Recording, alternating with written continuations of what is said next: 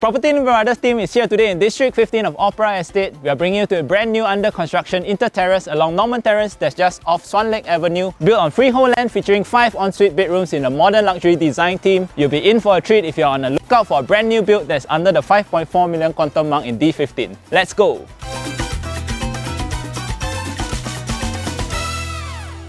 Starting off with the facts of the house, we're actually in District 15 on a freehold plot of land with dimensions on 6.1 meters frontage and a depth of 21.2 meters. We're estimated to TOP in the Q2 of 2023. Total land size about 1,393 square feet with a built-out of approximately 4,300 square feet. This will be a 2-story inter-terrace with a mezzanine floor on the second level and an attic at the top. It will be featuring 5 ensuite bedrooms with a helper's room at the first floor with a WC. You also do get a sizable car porch that can fit comfortably 2 regular-sized Japanese cars. Orientating the direction of the unit, our main gate and front door will both be facing the northwest direction and the back of house will be facing the southeast direction. Careful thoughts have also been placed into the construction, meaning that there's also a mechanical lift that has been catered for multi-gen living families that have elderly members, or is actually there for a future-proof feature in case you do decide to move on from this house eventually.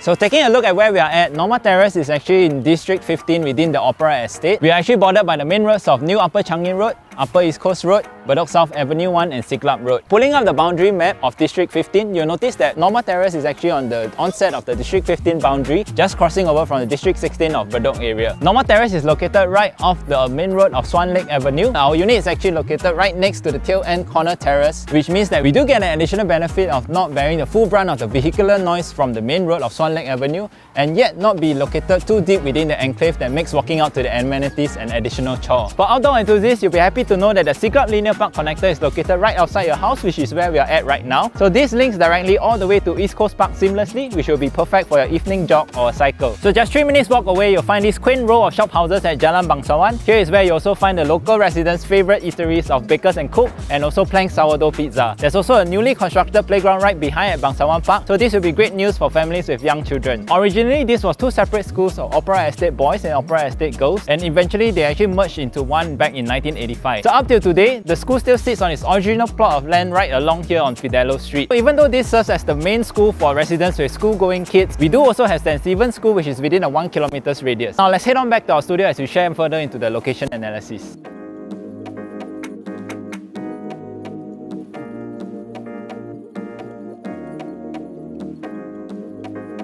So welcome back to our PropertyLimBrothers studio. As we dive deeper into the location, Opera Estate is definitely one of the estates within D15 that has an esteemed reputation. Looking back in the pages of history, the area was actually covered by 500 acres, which is approximately 380 soccer fields, of coconut and rubber plantations that were bought over by the Frankel family in 1912, who were wealthy Jewish merchants and business people originating from Lithuania. It was not till the 1950s when they sold parcels of land to developers to kickstart the residential developments in the area. Brokered by Nassim & Co Limited, landed houses then were catered to the clerical workforce class and not towards the wealthy. Single-story terraces started from 9,000 and you could even get a 2-story newly built bungalows at 20k odd. Another fun fact about the area is that the first president of Singapore, Yusof Ishak, actually stayed in this estate as well along Ida Street back when he was still a journalist. In terms of connectivity, we're actually located in the middle of 3 MRT stations, 2 East-West line stations of Bedok and Kembangan, and also the upcoming Thomson East Coast line of Siglap. Alternatively, it's just a 5 minutes walk cutting through Daphne Street, following along Ida Street to the bus stop opposite the Panasonic building. From here, you can catch a bus service that will take you to Bedok MRT in just 1 stop. A 15 minutes MRT ride will be able to get you to the town area, and for drivers, a 20 minutes drive will be able to take you to the CBD or central areas of Singapore. In terms of accessibility, this is definitely a plus point as it's quite challenging to find landed houses that have a similar level of convenience and access to public transportation. Looking at the D15 landscape, we can say that much of its popularity can be accredited to the landmark East Coast Park and also lifestyle of living in the area filled with rich cultural heritage roots that includes the many preserved conservation shop houses that are now home to popular eatery. With the future development of the Thomson East Coast line, we can actually expect the interest level and demand of homeowners shifting into the neighbourhood to increase with the added convenience of a public transport node that links directly to the Marina Bay attraction, the Marina Bay Financial Centre vicinity, and of course not forgetting the acclaimed retail and entertainment ground of Orchard. Other amenities in the vicinity will include retail malls like Bedok Mall, I12 Katong, Katong Shopping Centre, and also Marine Parade Central. With an abundance of F&B options from your East Coast Lagoon hawker to the many cafes and eateries in the Joo-Chiat shop houses region, we can fully appreciate the East Coast lifestyle.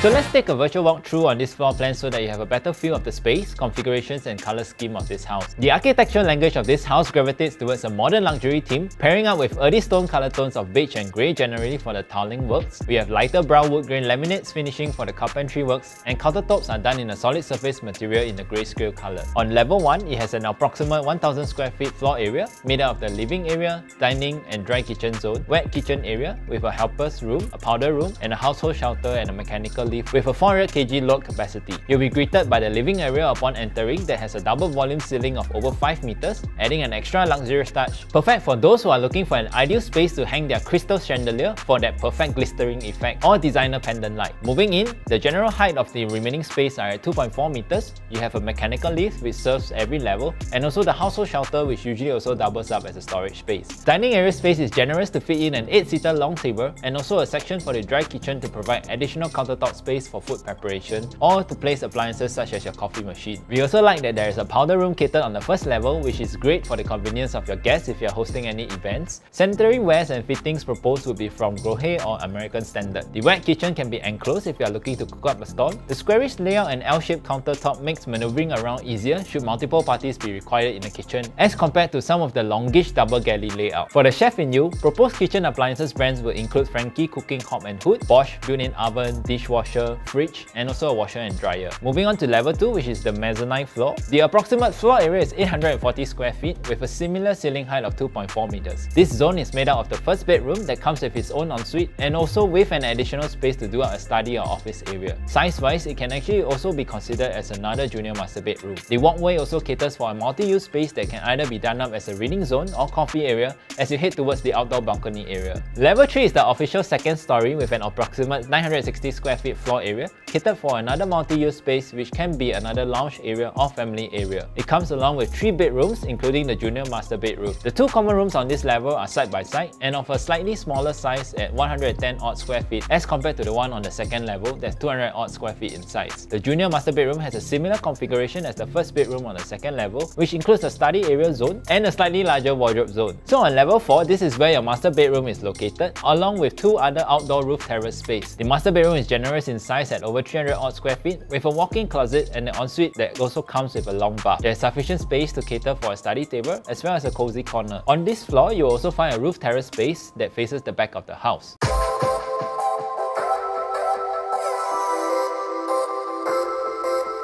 Now, as we take a look at the pricing environment in the area, Opera Estate can be considered as one of the more wallet-friendly locales to buy into a freehold landed house in District 15. Here at PropertyLimBrothers, whenever we dive into the pricing environment for landed properties, we like to break it down into these 4 major categories. First up, we have the oldish type of single-story properties which are suitable for a full-on rebuild from scratch. Units here will usually be in the price range of about 3.5 million for a similar land plot of approximately 1,003 to 1,004 odd square feet. If we factor in a full rebuild cost of about $400 PSF to a build-up of similar floor area of 4,300 square feet, the total rebuild cost will be around 1.7 mil odd, and this will actually stretch your total cost to the 5.2 mil mark. Factoring a rental expense of about 10k a month for up to 2 years during the construction phase, that's another 200,000 odd, adding up the total cost to close to the 5.4 million range. Second category, we have those that are usually between the 20 to 30 years of age, which generally suit for reconstruction. Units here would typically cost around 80% of the full rebuild construction cost. Units that fall within this category would generally range between the 4.9 to the 5.1 mil mark after the reconstruction cost, adding in about 1 year of rental expense buffering for the construction phase. That would probably set you back to the 5 to 5.2 million range. In the third category, we have those that are around 10 to 15 years, which will require some A&A works and renovation. This will cost usually about 60 to 70% of your full rebuild cost. Units here will have price ranges that usually fall between the 4.8 to 5 mil mark. And lastly, we will have the pure brand new developments that are from the developers, which is where our unit will fall into today. We are looking at an asking price of about 5.3 mil range in comparison to the second and third category. The key difference is that you get an entirely new building structure along with interior fittings as compared to reconstruction and A&A works. Now, if we were to compare back to a similar category, which is category 1 for the full-on rebuild, even though we have similarities in that you actually get an entirely new structure as the end product, you're looking at a more hassle-free process right from the start as the developer takes on the risk of managing all the moving parts involved. That would include your builders, architects, and also the submission process of all the required documentation, as compared to you personally having to spend time to interview different vendors, to compare quotations, and also ensuring that that each party's timeline matches so that the construction phase can go smoothly. Timeline-wise, they are also looking at a much shorter move-in date of between 6 to 9 months, as this unit is targeted to TOP in Q2 of 2023. As compared to starting the process from scratch to hunt for a suitable unit for rebuild, followed by negotiating the offer to secure the unit to appointment of the respective vendors up to the move-in date, you might be looking at a closer timeline of a 2-year period from the current date, incurring an additional rental expense if you have already sold your current property. So we will leave it up to you to decide which category of landed purchase would make more sense for you and your family in terms of your lifestyle and property journey plans.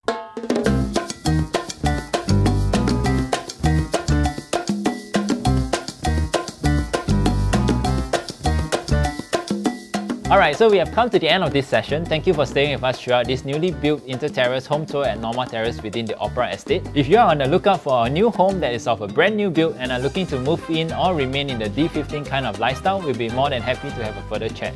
You can reach out to our listing managers as we showcase their contact details below. Do remember to hit the like and subscribe button on our PropertyLimBrothers YouTube channel. We are also on Facebook, Instagram and TikTok. My name is Melvin Chan, PropertyLimBrothers. Always happy to show you the place.